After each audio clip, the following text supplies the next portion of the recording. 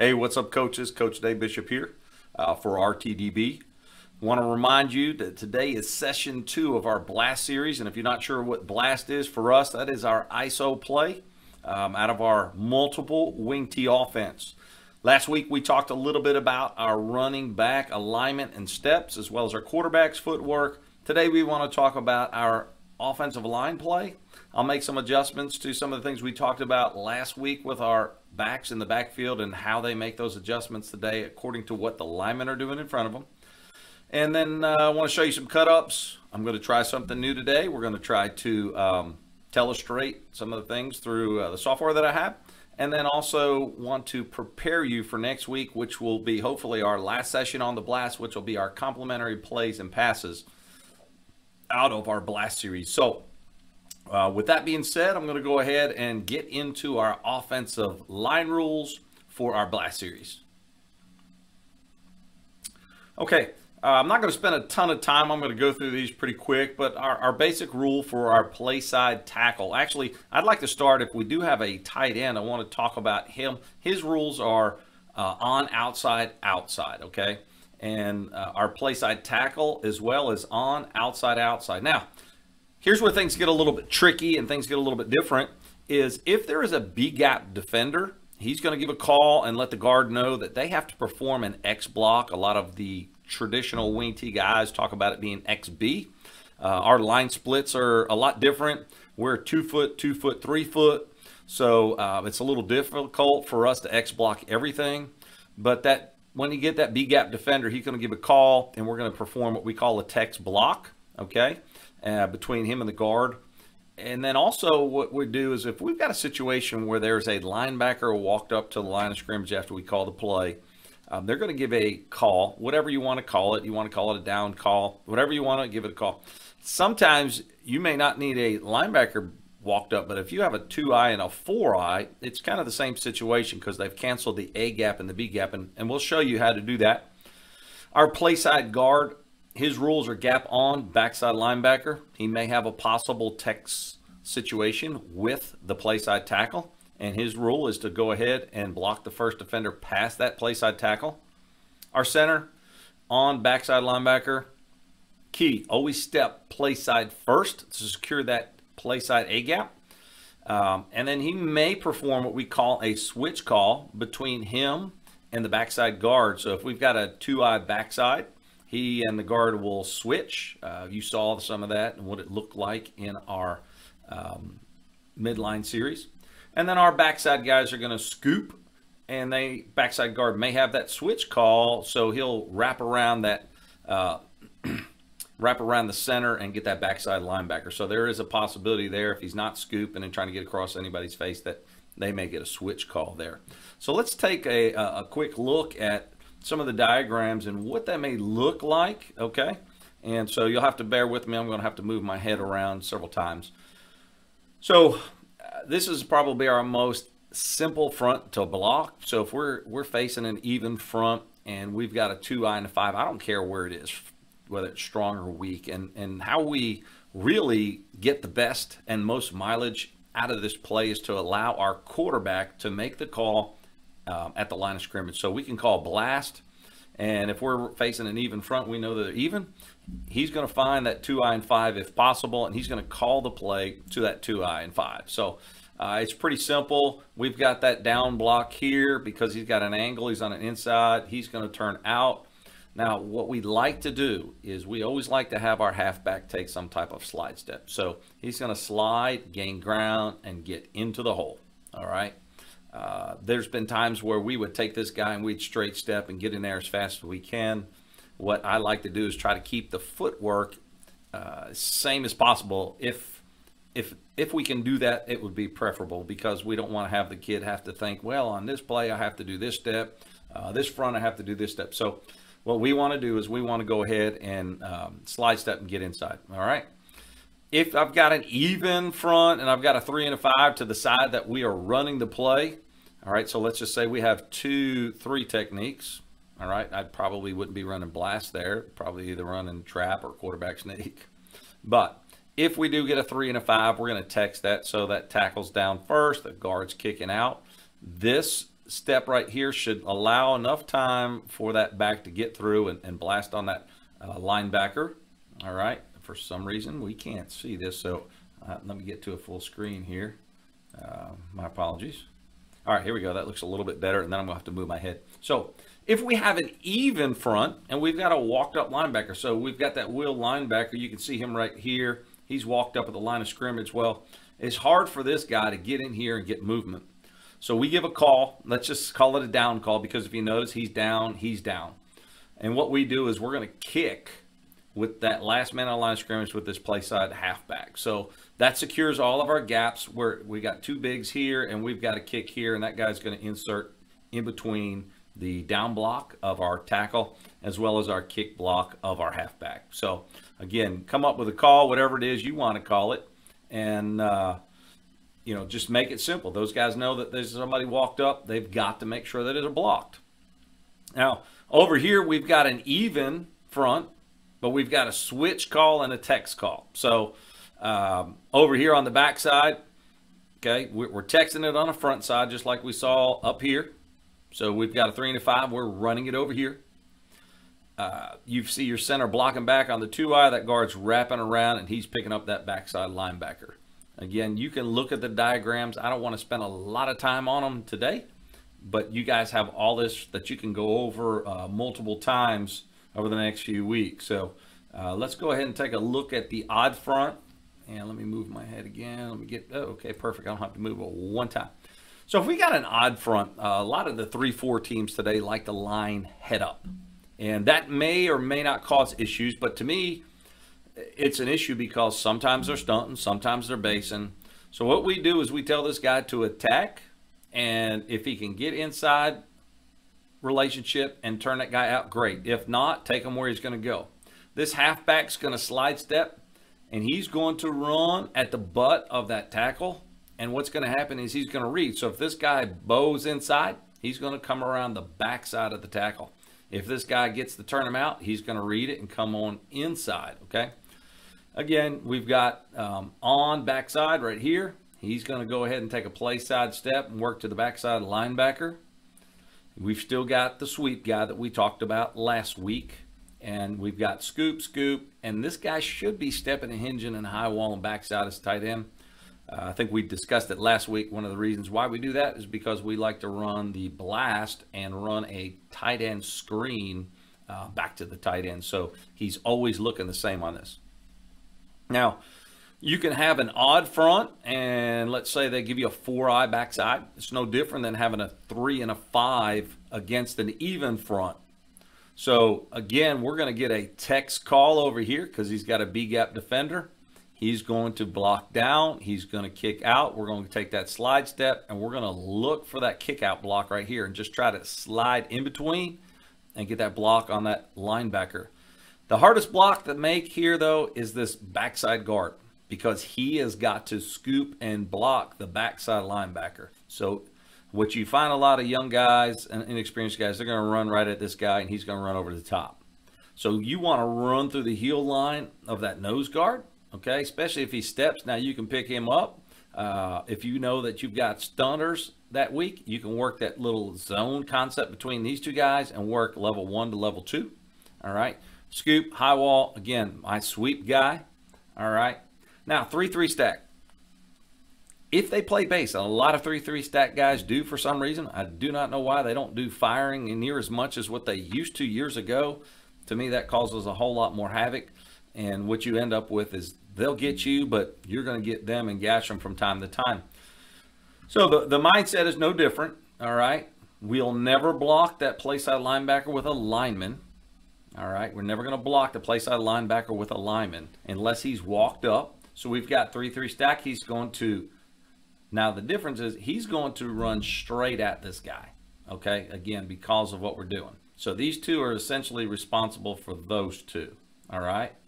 The play side guard, he's going to take care of the Mike linebacker. Center's going to take care of the nose. Backside guard, just like you saw, he's going to step play side, take care of the backside linebacker. We're going to scoop, and we're going to high wall, all right? So that is it in a nutshell. you're going to be able to go back and look at this stuff and listen. Please send me emails, send me questions. I know I've got several this week, and some folks want to see some new concepts coming in. They want to look at counter as well as some of our play action pass, and we've got that. So again, keep sending me emails, coachbishop@coachboard.com. You can comment on the YouTube channel and ask questions, as well as DM me on at CoachBoard1, or at CoachBishop1 on Twitter. So let's go ahead and take a look at some of these cut-ups. All right, and guys, just to be honest with you, I've not got a lot of experience at this, and I'm having to learn because it's different, and I got to double-click everything. So bear with me if I do mess it up. So what we got an even front over here, all right? But notice the alignment of the halfback. He is too far forward, and so what you're going to get, this looks like a 3 technique, so I believe, so you're going to get a text call. Okay, maybe not a text call. Sorry, just the angles. So what you've got here, but notice, right, my halfback, he doesn't allow that tackle who's playing too high to get any movement, right? And he ends up smashing that guy in the back. If it were a text block, it would be even worse. All right, he would just run smack dab to the back. So that little zone step that we like to do, all right, does help. I love the guy. He gets in there and he plays hard, but at the same time, it is an issue. All right, okay, let me back this up. We've got basically a twin set. So it's twins with a tight closed over here. And we're going to run blast to the weak side. We're going to run blast. This guy should be blast block, and we don't have a sweep back. So our rule is if you don't have a sweep back, the quarterback is the controller for the outside linebacker. The other pieces, you do have twins over here. So you have 3 over 2, which helps eliminate guys out of the box. All right, so from what I see here is we're going to get a base look like a 2-eye. So he should be blocking here. He should be blocking here. Your center should end up being up on that linebacker right there. Wow, okay, that's interesting. All right, we should get a scoop here and a scoop. Now, I believe this week because of some of the guys and what they were doing, I believe we high-walled backside with the tackle. Again, game plan from what you might see. All right, now this back right here, about $140 at best. Watch him come in here and put it on the linebacker. All right. Now he gives him everything he's got. But because of that, we end up breaking that tackle because of great block by him. All right. Fullback does a great job breaking tackles and picking up extra yardage after contact. This is a team that loves to run 3-3, and we figured out how to get them to break the stack in the first half. And they were pretty successful at stopping us, but we were able to run some stuff that got them out of the stack. And so in the second half, this is the first series. They're in a traditional 3-4. They're playing all head up. All right, so because they're playing head up, we should get, well, okay, hold on. A block here. He should work from here to the linebacker, and this back should end up blast blocking, right? We should be base here, scoop to the linebacker, scoop across his face. Watch this halfback right here. He weighed about 180, and he rushed as a halfback for 1,700 plus yards this year, but he also was a great blast blocker. Now, again, same guy that you saw on the first screen. Notice he's a little too far forward. That alignment is critical, but watch his attack. He gets in there, attacks, runs his feet, and keeps on the block. Just a tremendous play by the young man.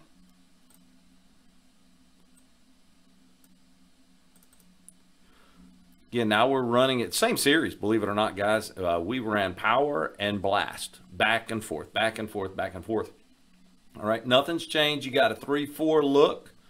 All right, I think they reduced down over here, but everything else is head up, so he should be blocking here, right? The center should be blocking. I keep saying blocking here, and you guys, when you saw me a couple weeks ago, I'd say block here, and it would never happen. So I'm going to try this a little bit better here. So you should have your center here. He should end up on the backside linebacker. His goal is to get on this guy and turn him out, right? We should get him on that play side linebacker, and this guy should be controlled by my quarterback. All right, now that puts him on him. Your free safety is the free player to go ahead and make the play.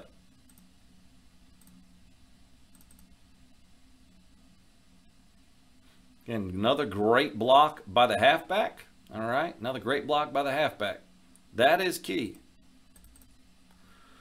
All right, 3-3 stack. Okay, this is against a 6A team this year. We're a 3A team. And again, we're in a twin set. We got a tight end up top. And what we should be getting from the looks of things right here, hang on, is my tackle here, my center here, right? On backside, he should work to that linebacker. He should work play side to that linebacker. Back should end up on this linebacker. He's a free runner, but should be controlled by my quarterback by running keep. All right? So, again, we've got everybody blocked and everybody controlled. Tight end should step and hands, but I believe he ends up running downfield for some reason. But again, we're talking about 16, 17-year-old kids. All right? Now, nothing more frustrating than watching a receiver jog and watch the play, and if he blocks his man, this is a touchdown, and I believe on this series we end up having to settle for a field goal because he's just kind of jogging. All right, if he makes that block, we score, and like I said, I believe we settle for a field goal on that play instead of a touchdown. One thing I love to do is get in a lot of different formations. So you've got guard, tackle, tight end over here. You got center, guard, wing back, tight end over here. And we're going to run blast strong. Now, this is a young guy. He was placed in because of injuries. So, again, rule on outside, outside. Rule for tight end on outside, outside. So he should probably block him. He's going to end up blocking him. He should bucket step, get in a hole, and blast block the play side linebacker. Guard should end up on the Mike linebacker. So we're going to try to diagram this out here. All right, on outside, outside from what I see is here. He should be on this guy here. He should bucket step, get in on that linebacker. All right, guard should work to the nose to this linebacker. Backside guard should step play side hard and work to this linebacker. And we should high wall over here. And chances are we are going to scoop this guy with the tackle. Again, I don't remember the concept that we put in. And he is now my sweep back. He should get a head and shoulder fake and come this way. Now you see my halfback hobbling. The play before he ran buck sweep and actually broke his foot. So that is why we're not getting a really good sweep action from him. Not his fault. Okay, he ended up out and he was out for the rest of the season.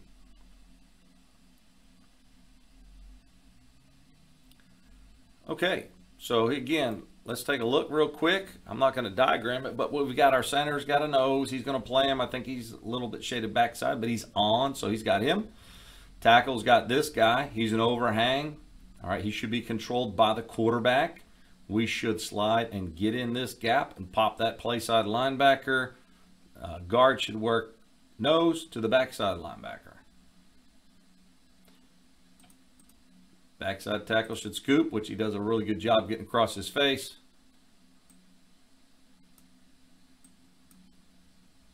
The only thing I don't like, if you look at my play side tackle, he does position step a little bit. I'd love to see him run his feet more. And that way he doesn't get an arm on that guy.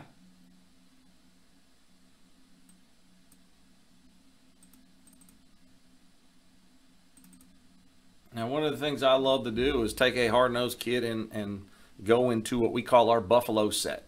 So he is the play side kickback. So there's no halfback in the game. We were getting light on halfbacks. They were real young. So I took my toughest guard and I put him in the backfield. All right, he's going to read this block because they're in a 50 look. All right, so he's going to read that block. If he comes in, he's going to go outside. If he turns him out, he's going to come inside on this linebacker. Quarterback should control him. We're in an unbalanced set, so the quarterback, again, there's no sweep back. He's going to ride and should carry out his keep fake.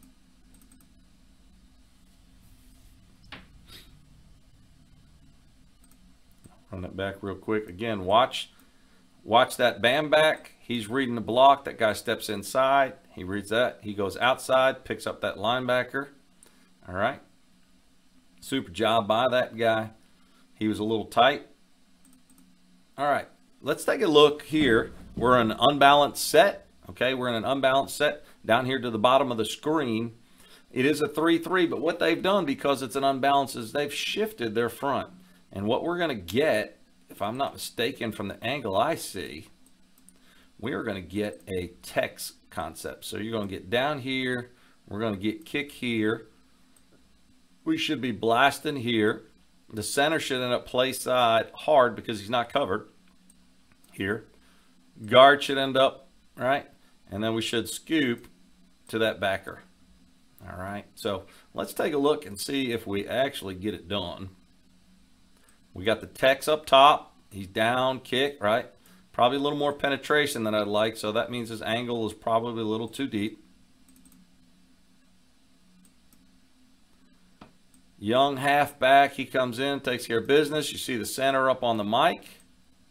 And their backside linebacker gets into the line of scrimmage. Our backside tackle picks him up. All right. And here's why the ball should be in the outside arm. Because we get a strip right there, and we get lucky. The ball gets knocked out of bounds. We end up kicking a field goal a couple plays later. All right. Now, while this is not a linebacker walked up, what I do want to do is make sure that you understand that all the gaps are canceled. He's in a shade. So whether he's in a 2-eye or a shade in this gap. So you got A gap canceled. He's in a 4-eye. B gap is canceled. Our guys are smart enough to recognize that we have to give a down call. So what happens is he's going, my guard, come on. All right, my guard's going to block down. My tackle's going to block down. This back should skate through here and pick up the linebacker. Okay. These guys should be handled with the blockers here and should also be controlled by my quarterback's action keeping it. All right, you see the quarterback taking off, getting outside. My slot gets inside position. I'd love to see him stay on that upfield shoulder. It's not a superior play. We pick up 5 or 6 yards. But you can see how they play that off, right? There's that play side halfback. He's stepping straight. He's reading, coming off that down block. All right, freebie for everybody. While we're talking blast, which is ISO, we also run what we call smash. Smash is, ISO is 1 back on a linebacker. Smash is 2 guys on a linebacker. So what we really should have is this guy, who is a young guy. All right, he's a young guy. He hasn't been a starter the whole season. He should go outside and try to box this guy. This young man should end up coming through and boxing that guy. So you get 2 on that linebacker. All right, and I think he gets caught up inside.